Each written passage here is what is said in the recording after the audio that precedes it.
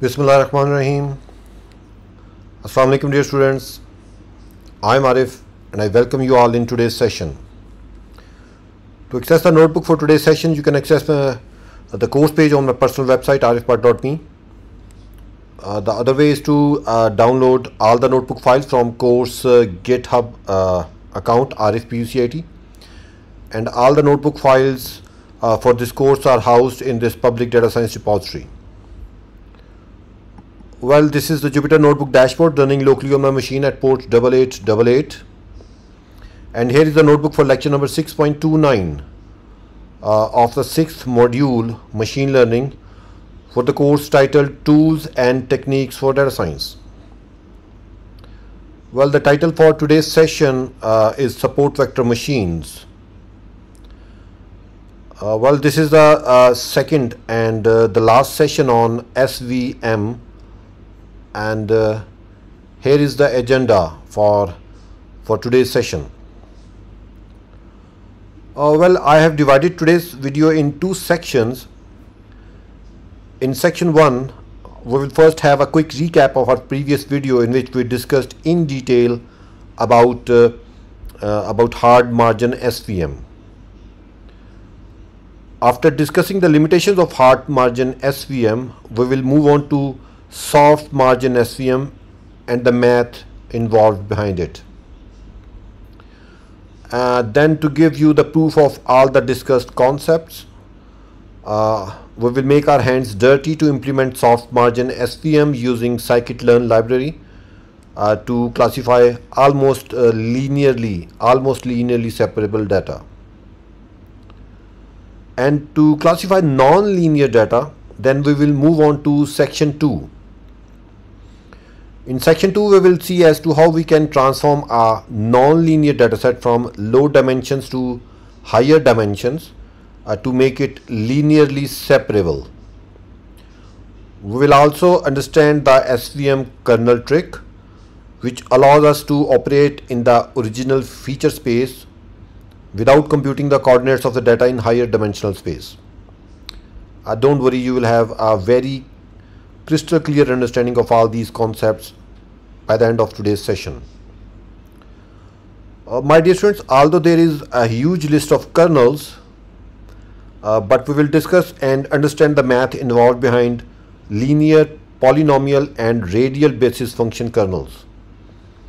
And then, of course, for better understanding, we will implement these three kernels in scikit-learn, and at the very end I will give you some tasks to do.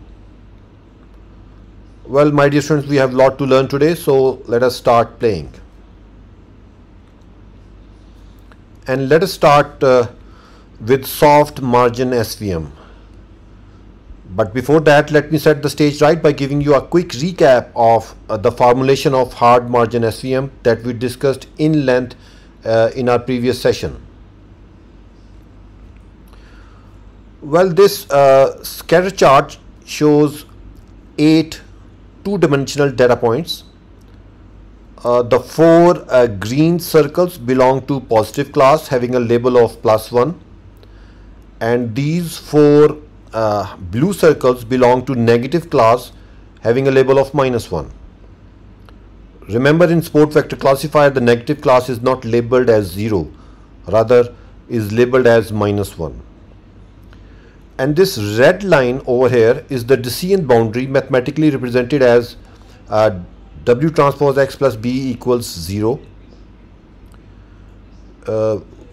In logistic regression, which is a probabilistic classifier, any data point above this decision boundary is classified as belonging to positive class, and any data point below this decision boundary is classified as belonging to the negative class. And this rule is mentioned in this equation over here, that is y I hat equals +1 if Wx plus b is greater than or equal to 0, and the predicted y value equals -1 if Wx plus b is less than 0. But my dear students, SVM is a deterministic classifier and is also called the maximum margin classifier, as it tries to maximize the margin that separates the two classes. and this maximum margin constraint is obtained by having two additional hyperplanes, these two lines. A positive hyperplane represented by this green dashed line and a negative hyperplane represented by this blue dashed line. And both these positive and negative hyperplanes are parallel to this red boundary and is equidistant as well. And both these hyperplanes touches the closest point to the decision boundary, and these closest points are called the support vectors.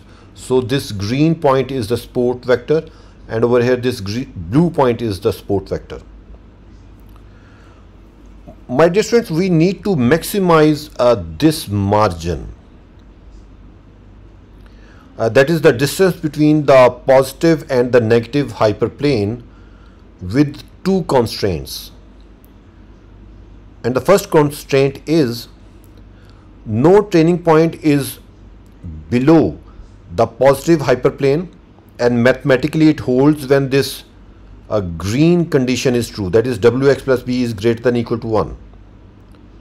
Second constraint is no training point is above the negative hyperplane, and mathematically it holds when this blue condition is true, that is wx plus b is less than -1.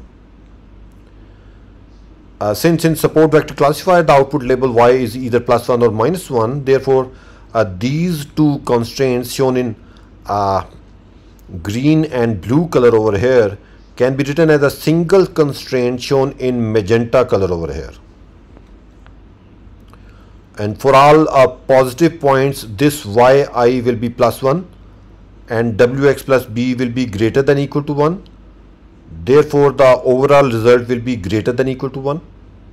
Similarly, for all negative points, this yi will be -1 and wx plus b will be less than -1, and therefore the overall result will again be greater than or equal to 1. I hope this makes sense to you all.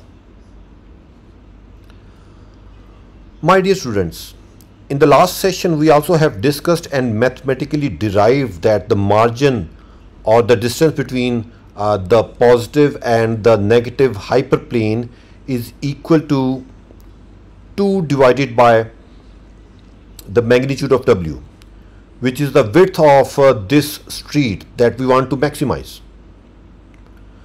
And since 2 over here is a constant, so we can write it as 1 over magnitude of w. Moreover, we bring this denominator up to make it a maximization problem.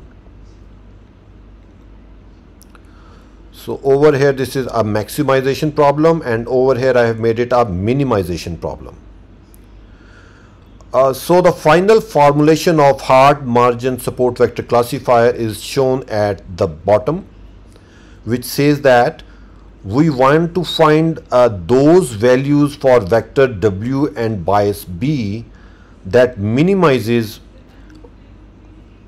1 over 2 times square of the magnitude of vector w, with the constraint that yi times w dot x plus b is greater than or equal to 1.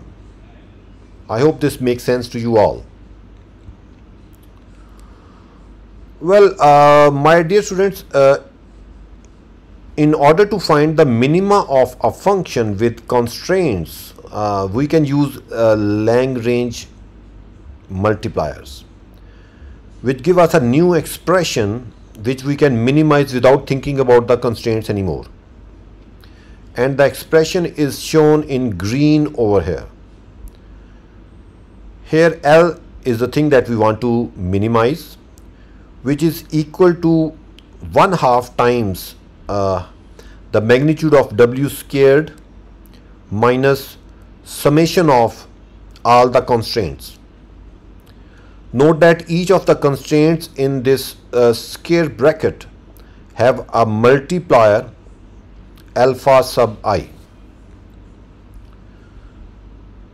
To find the minima, we need to find the derivative with respect to this vector w and b and equate them to 0, and this is shown over here. So w is going to be equal to the linear summation of sum of these vectors, not all, because some of the alpha values will be 0,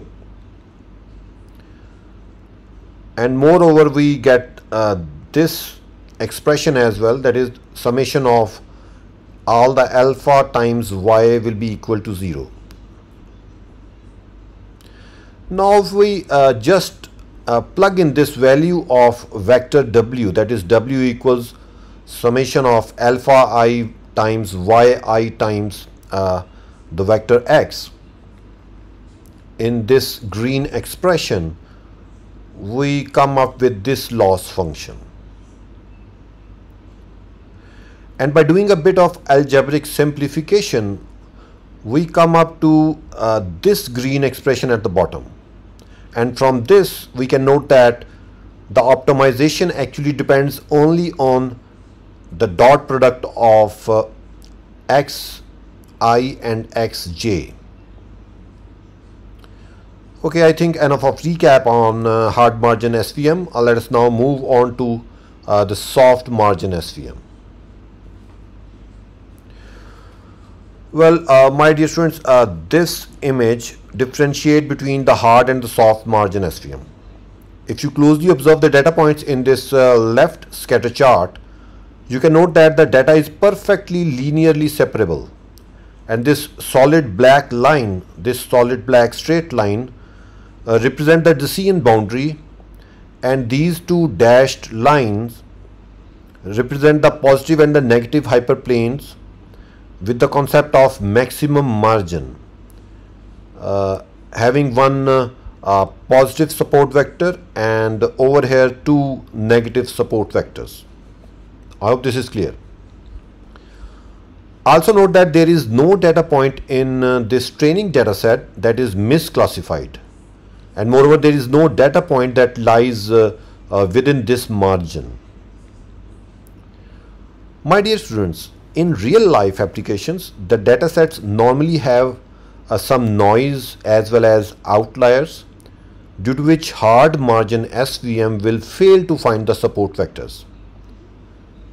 Now consider this a right scatter plot with 3 additional data points that can be noise or maybe outliers. This blue circle training data point is above the decision boundary, while these two hollow red plus points are below the decision boundary. If there is a single blue point above or below the expected decision boundary, then this formulation shown in magenta color over here will not work. Remember, this formulation will work only if your data is perfectly linearly separable, as shown in this data set in the left scatter plot. So now what to do? One option is we change the hyperplane so that we correctly classify all the data points with the cost of smaller margin. But due to the layout of this data set in the right scatter plot, we cannot go by this option. So the second option can be we allow SVM to make a certain number of mistakes and keep the margin as wide as possible, so that the other points, the majority of the points, can still be classified correctly. So soft margin SVM relaxes this constraint by allowing few data points to be inside the margin or even on the wrong side of the decision boundary.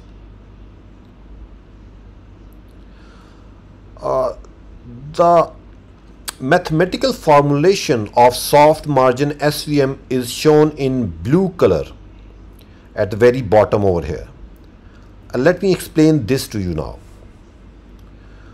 Note that we have added one more term over here, and that is C times the sum of a slack variable zeta. So this is a Greek symbol zeta, and we have also modified a bit in the constraint as well. So over here we have 1 minus zeta. For all the positive points, if you see in the top right graph scatter chart over here, for all the positive points above the positive hyperplane, this zeta value will be 0, and for all the negative points below the negative hyperplane, the zeta value will be 0, because they are very correctly classified.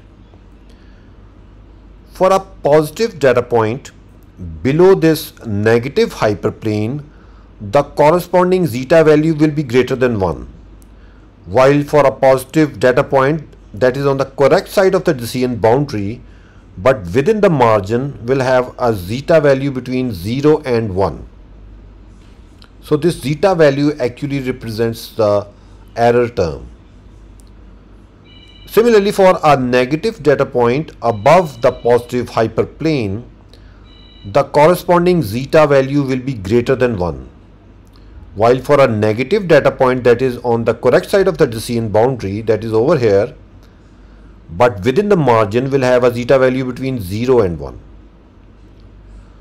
So in simple words, this zeta value is the distance of a misclassified point from its corresponding positive or negative hyperplane.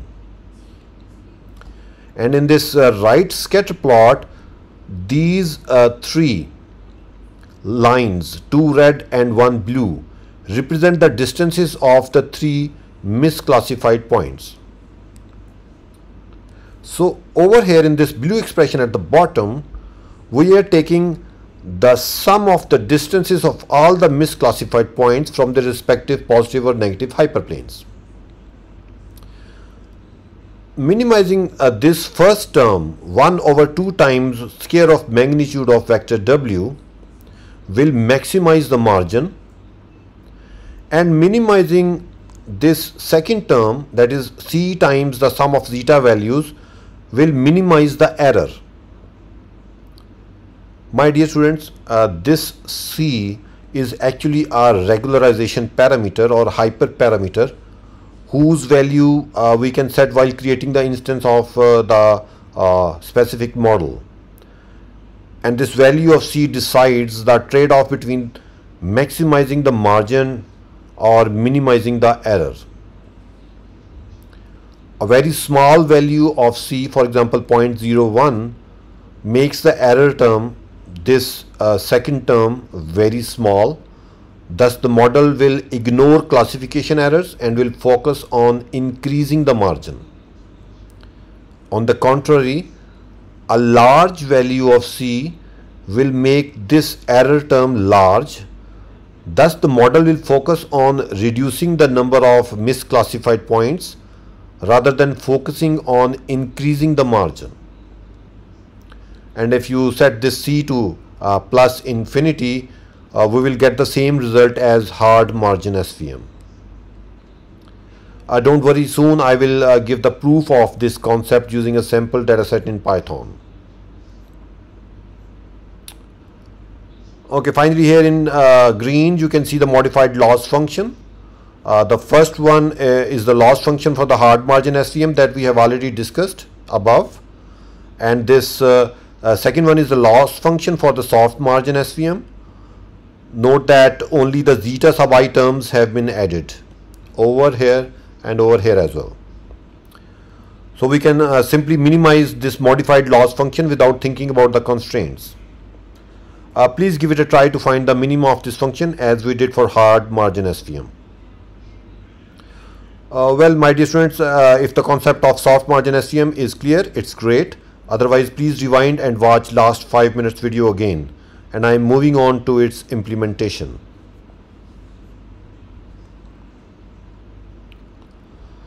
Okay, my dear students, let me give you a proof of all the concepts that we have discussed so far.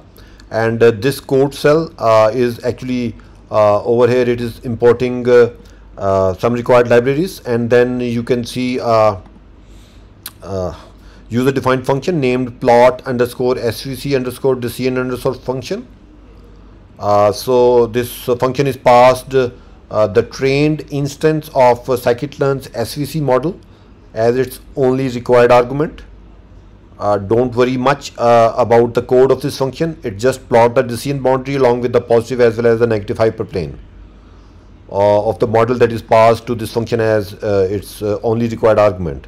Let me just execute the code of this cell and move ahead. Okay, let me start by classifying a perfectly linearly separable dataset. Let me just execute the code of this cell. Well, if you are following this course, you might have seen video lecture 6.05 where I have discussed that scikit-learn includes various random sample generators that can be used to build artificial datasets of controlled size and complexity. I think we discussed make underscore regression, make underscore classification, make underscore moons, circles, blobs. That are part of the dataset module of sklearn. Well, just go through the help page of this make underscore blobs method which I have used over here, which is used to generate the blobs of points with Gaussian distribution. This n samples is equal to 50. This specifies the number of observations or data points, which I have kept 50 over here. N underscore features, this argument specifies the number of input features. For visualization purpose, I have kept it 2. This centers argument specifies the number of centers or clusters to generate, so I have kept it 2. You can see over here in the output as well. Well, this cluster underscore std specifies the standard deviation of the cluster, and finally this random state is for reproducibility.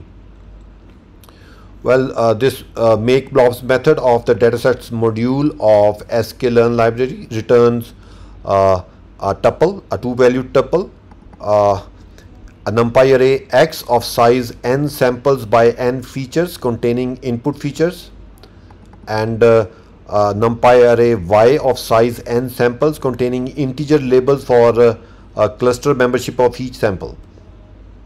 I hope this method is clear to you all, and this has generated a perfectly linearly separable data. So there exists a lot of straight lines that can separate this data. Well, I have also used the scatter method of pyplot module of matplotlib to plot this 2D dataset. I hope this is clear to you all. Well, over here in this code cell, I have created an instance of scikit-learn support vector classifier. Since the data is linearly separable, therefore I have set the kernel parameter to linear. More on this kernel thing later.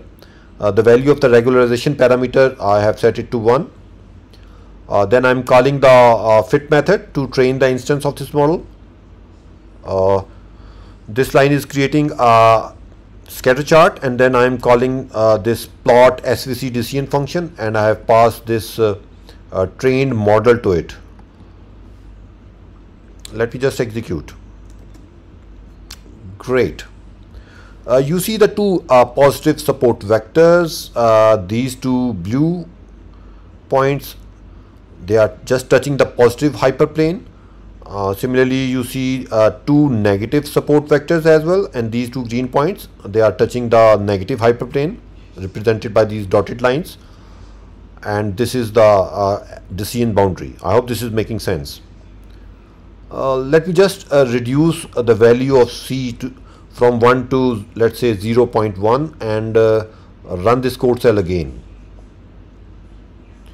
And you see it has increased the margin. Do note that there are a few positive data points below this positive hyperplane and few negative points above this negative hyperplane. So this is because we have given priority to the margin and not to the errors. Okay, so Let me now generate another data set using the make blobs method. The only difference is this standard deviation of the cluster. I have increased it from 0.6 to 1.2. You see now this data shown over here in the scatter chart is not perfectly linearly separable. That is, there is no straight line that can perfectly classify the blue and the green dots. Okay, so over here in this code cell I am creating a new SVC model with a very small value of C, that is 0.01. Let me just execute it. You see the model has focused on increasing the margin and has ignored the classification errors. On the same data set, let me use a SVC kernel with a C value of say 100, and you see the model has tried to reduce the number of misclassified points now rather than focusing on increasing the margin. My dear students, please play with different values of this regularization parameter C to have a clear understanding of the soft margin support vector classifier.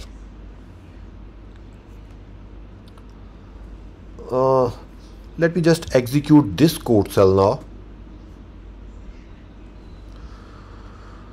So this is not linearly separable data. There can be no curvy line even which can classify it. You have to draw a circle, almost a circle over here, if you want to classify these blue points from these red points. My dear friends, you can easily observe that this non-linearly separable data is not because of some noise or outliers. Rather, this data is characteristically non-linearly separable. Well, the most important feature of SVM is that it can work on such kind of data as well, using what is known as kernel trick. So take a deep breath and let us move on to section 2 of today's session, where I will describe this concept in detail. Well, my dear students, in this image over here, you can see two scatter charts that visually represent two-dimensional data sets. The left one is linearly separable, that is, there exists a straight line that can separate the green and the red data points. The right one over here is not linearly separable. However, if we can somehow draw a circle as decision boundary, then that will separate or classify the green and the red data points. One approach of handling non-linearly separable dataset is to add more features that can result in a linearly separable dataset. Okay. Let me start with this. It is obviously hard to visualize higher dimensional data, so we start with applying some transformation on a one-dimensional dataset. In this image on the left, you see a one-dimensional dataset, and to classify the blue happy faces from the orange sad faces, the decision boundary will be a point, not a line. You can observe that this 1D data is not linearly separable, because if we choose a point over here, it will misclassify these two blue points, and if we choose a point over here, somewhere over here, then it will misclassify these four blue points. So we cannot draw a point anywhere on this line which can correctly classify these data points, and the solution is mapping to a higher dimension, or transforming this one-dimensional data to say two-dimensional data. And in this image on the right, I have applied a mapping function, say phi, which is applied on each and every value, data value on this one-dimensional input space, and will transform it to a two-dimensional feature space, and you can see the data has become linearly separable. And this image show a concrete example of mapping a function phi of x is equal to x square. The image on the left shows the original one-dimensional data points, which are of course not linearly separable, but after applying the transformation or mapping function phi of x is equal to x square and adding this second dimension to our feature space, now we have two-dimensional data. On the horizontal axis we have x1, and on the vertical axis we have x2, which is actually this x square or phi of x. The classes have become linearly separable. For example, this blue point where my mouse is hovering, that is -4 on the left, is represented by this blue point -4, 16 on the right. And after this transformation is applied on this entire data set, you see the visual representation in this right scatter chart. And now we can easily find a decision boundary using support vector classifier by applying the maximum margin criteria. And in this right scatter chart, this decision boundary is represented by this horizontal red dashed line. Let me give you another example of a one-dimensional dataset that is not linearly separable, as shown in this left scatter chart.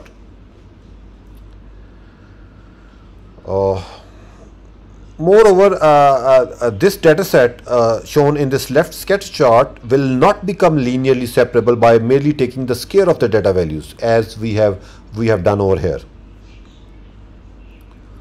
So rather, this time the mapping function that will work will be taking the modulus of 2.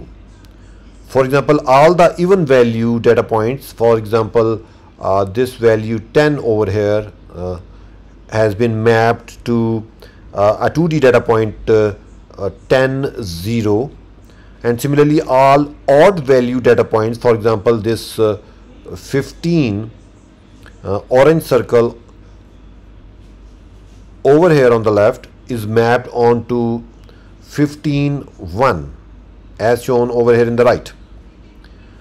And once every data point is mapped to this higher dimension, the data has become linearly separable, and we can easily draw a decision boundary using support vector classifier using the maximum margin criteria again. Good job done. Well, my dear students, now let me give you an example of a two-dimensional dataset that is not linearly separable. In the above figure, we have red squares that are almost encircled by green circles, and there can be no straight line that can separate these two categories of data points. And suppose we apply some hypothetical mapping function that is phi of x1, x2 that transform each data point to say a three-dimensional data as shown in this top right graph. And you can note that the new transformed dataset in 3 dimensions is linearly separable now. Also note that the decision boundary in this case is a plane instead of a line. In the figure below over here, I have shown a concrete example. Once again, this left bottom scatter plot shows a two-dimensional dataset that is naturally not linearly separable. And this mapping function, that is phi of x1, x2 equals x1 square root of 2 times x1, x2 and x2 square. This function maps this two-dimensional dataset to a three-dimensional dataset. For example, this 2D data point 1, 2 will be mapped to 1, 2 square root of 2, 4, and a 2D data point 3, 4 will be transformed to 9, 12 square root of 2, 16. I hope this makes sense. The transformed 3D dataset can be visually seen in this right bottom 3D scatter chart, And you can observe that the data has become linearly separable, as now we can use support vector classifier on this 3D dataset to get a decision boundary somewhere over here, which will of course be a plane. Well, my dear students, there are two limitations of using this technique, that is mapping a low dimensional dataset to a higher dimensional dataset and then applying the classifier on it and mapping it back to this lower dimensional dataset. So the two limitations are, first is we need to choose what non-linear transformation should be applied to a dataset. And the second problem is that if we want a sophisticated decision boundary, we may need to increase the dimensions of the transformation. Over here we have moved from 2D to 3D, but we may have to move from 2D to 5 or maybe 7 dimensions. And this will of course in turn increase the computational requirements, especially for very large datasets. Excuse me. Well, support vector machine gives us a solution to this, and that is known as kernel trick, which allows us to operate on the original feature space without computing the coordinates of the data in the higher dimensional space. Let us now understand the kernel trick in a bit of detail. My dear students, a kernel function is a mathematical function that takes as input vectors in the original or lower dimensional space and return the dot product of the transformed vectors in the feature or higher dimensional space. And scikit-learn SVC class provide linear, polynomial, RBF and sigmoid kernels, and you may come across Laplace, RBF, hyperbolic tangent, this Bessel function, ANOVA RBF and linear spline kernel in literature. So today we will talk about the linear, polynomial and RBF kernel. So let me start with the most simplest of all, that is the linear kernel. Its formula is equal to the dot product of x1 transpose and x2, where x1 and x2 are the two vectors or two given data points. Well, linear kernel proves to be the best function when there are lots of features and the data is linearly separable. And in case of perfectly linearly separable data, this is the most preferred option. And this is also the most preferred option for text classification as well. My dear students, polynomial kernel is more generalized representation of the linear kernel and is defined by this formula shown in magenta color at the very top. Here, if the value of d is 1 and this c is 0, then it is the same as linear kernel, that is the dot product of x1 transpose x2. This d is actually the degree of the polynomial, which is a hyperparameter, and we need to specify it manually.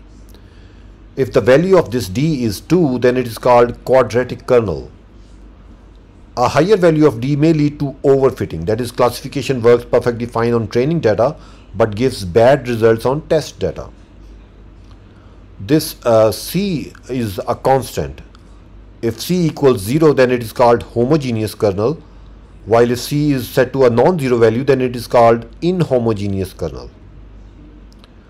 Well, my dear students, this mapping function phi of x1 x2 is a polynomial function of degree 2, and it will transform this 2D dataset to this 3D data, and this has to be done for each and every data point before we take the dot product. And over here I have shown the calculations for 2 data points. When we apply this function on this 2D data point, say 1 2, it is mapped to a 3D data point, that is 1, 2 square root of 2 and 4. Similarly, this data point 3 4 is transformed to 9, 12 square root of 2, comma 16.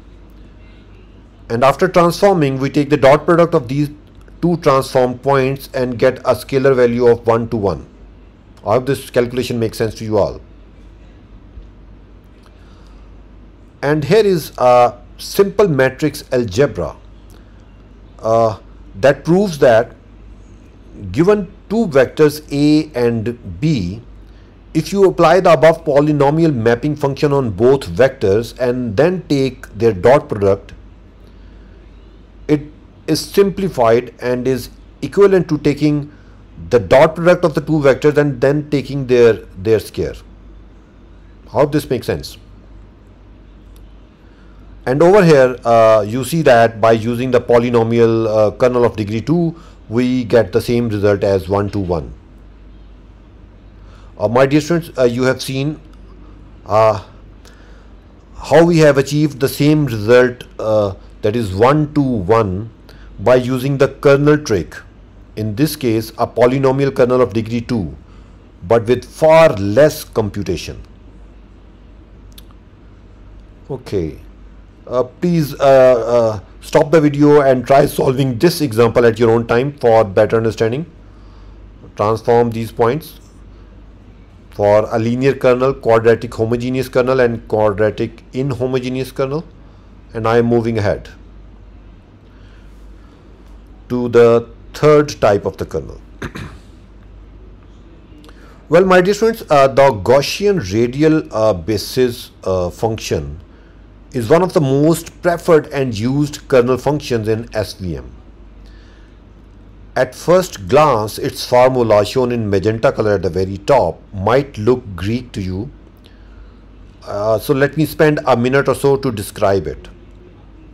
Note that instead of x1 and x2, I have taken x and L sub I, rather L raised to the power I over here in this kernel function. This x is the input vector and this L is the landmark point. And I with this L shows that there can be more than one landmark point. But right now we will be considering just one. On the right side, over here we have e raised to the power minus gamma times Euclidean distance between the vector x and the landmark point. At some places in literature you might find 1 over 2 sigma square instead of gamma, which is a hyperparameter, of course. Now consider these this two-dimensional non-linear dataset, visually represented by these green and red points. By using the Gaussian RBF kernel, we can shift these points from 2D to 3D by shifting all the green points above the red ones, like this. Let me describe this concept by giving you a concrete example. Suppose this blue circle over here in the center is the landmark point. The data points that are close to this circle will have a smaller Euclidean distance and in turn will have a large kernel value. The maximum value of RB kernel can be 1, and that occurs when the Euclidean distance is 0. In other words, the points are same. And this calculation is shown over here in this example 1. You see, x1 is 1, 2 and the landmark point is also 1, 2, and if we calculate, we get e raised to power 0, and that is 1.0. Similarly, the data points that are far from this blue circle, that is a landmark point, the Euclidean distance will be large and in turn will have a small kernel value. And this I have shown in this example 2, which calculates the RBF kernel value between 2 points 1, 2 and 2, 3, and this comes out to be 0.368. I hope this right graph will now make sense to you. This dark blue flat region where my mouse is hovering is the region having an RBF value of almost 0, and these red data points, which are far away from the landmark point, are actually mapped over here. Similarly, in this right graph, these raised points in red, orange, green and light blue color are having an RBF value of roughly from 0.2 to 0.8 are these green points which have been raised over here. My dear students, now this three-dimensional data has become linearly separable, as we can find out a plane that can classify these two set of data points. Well, this gamma is actually a hyperparameter whose value we want to tune, and this is normally equal to 1 over 2 sigma square. If you set a smaller value of this sigma or make this gamma value large, it will make this curve extremely peaked, and the data points that are very close to this landmark will be considered similar. On the contrary, if you set a large value of sigma or make this gamma very small, it will reduce the peak, and this curve it will be a little bit flattened, and in this case the data points that are a bit far away from this landmark point will also be considered similar. Okay, I hope that different components of this RBF kernel formula and the mapping of this 2D scatter plot on the left to this 3D mesh grid on the right is making sense to you all. So I think we are done with the conceptual understanding of linear, polynomial and RBF kernels. Let's now move on to their implementation for the proof of all these concepts using scikit-learn. Well, in this code cell I am importing required libraries and have used the make circles method of the datasets module of sklearn to generate a synthetic dataset having 100 observations, having two input features. This factor is the scale factor between the inner and the outer circle, and this should be in the range of 0 and 1. I have added a bit of noise to make the data a bit tricky, and the random state of course is for reproducibility. The method will return a 100 by 2 array in this variable x and the 100 output labels in y. Let me just execute. Okay, great. So here is the data frame and the 2D scatter chart, and these are exactly 50 red and 50 blue points, and you can note that the red points are encircled inside the blue data points. Okay, so let's move ahead and see how the linear kernel will handle this. Over here, this code cell creates and train an instance of support vector classifier with linear kernel, then call the predict method, then display the accuracy score, F1 score, the confusion matrix. Let me just execute, and you see the accuracy of this model is 0.58 and F1 score is score is 0.63, and the confusion matrix tells us that this 28 plus 14 42 data points are misclassified. Do note that, my dear friends, I have not done any train test split to keep things simple. When you are doing things at your own, do not forget to do a train test split, and that too with cross validation. Okay, so in this code cell over here, I'm using the plot underscore decision underscore regions method of the ML extend library to plot the decision boundary. We have done this before as well in the logistic regression sessions. The three arguments to this method are the input features in X, the output label in Y, and the trained instance of the model, that is a support vector classifier. Let me just execute. Great. My dear students, since we have used the linear kernel, so the model has just drawn a straight line and has completely failed to classify properly. You can see there should be 28 blue squares and 14 orange triangles which will be in the wrong region. You can always count them. Okay. So let us now use the polynomial kernel with a degree of 2. The code is same as discussed above. The only difference is that while creating the instance of support vector classifier, I have passed the string poly to the kernel argument, and this degree as 2. Let's just execute. Great. The accuracy and F1 score of this model are both 0.93. The confusion matrix tells us that 5 plus 2, 7. That is 7 data points are misclassified. The results are good. Let's just visualize, execute this code. So there are just two positive points, that is orange triangles, that are misclassified, and 5 negative points, 1, 2, 3, 4, 5 negative points, that is blue squares, that are misclassified. Please do try to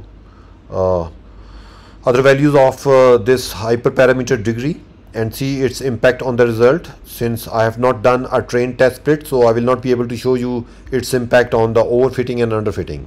Please do that at your own time. Okay, so finally over here I have used the RBF or radio basis function kernel, and have kept the gamma value as 1 over here. Remember, for linear and polynomial kernel you don't need this gamma, rather you only need the C hyperparameter. Rest of the code is same. Let me just execute. So we have just 4 plus 3, 7 misclassified points. Let me plot this as well. Good. So let's increase the value of gamma from, let's say, 1 to 50. Let me execute this code. Great. The score has gone to 0.99, and we have just one data point that is misclassified. Let me execute this as well for visualization. Great. So we have these 2 data points that are misclassified. No, just one. So we have an island over here. So there is a chance of overfitting in this case. Well, anyway, my dear students, please do play around with these hyperparameters. And here is the task for you to do.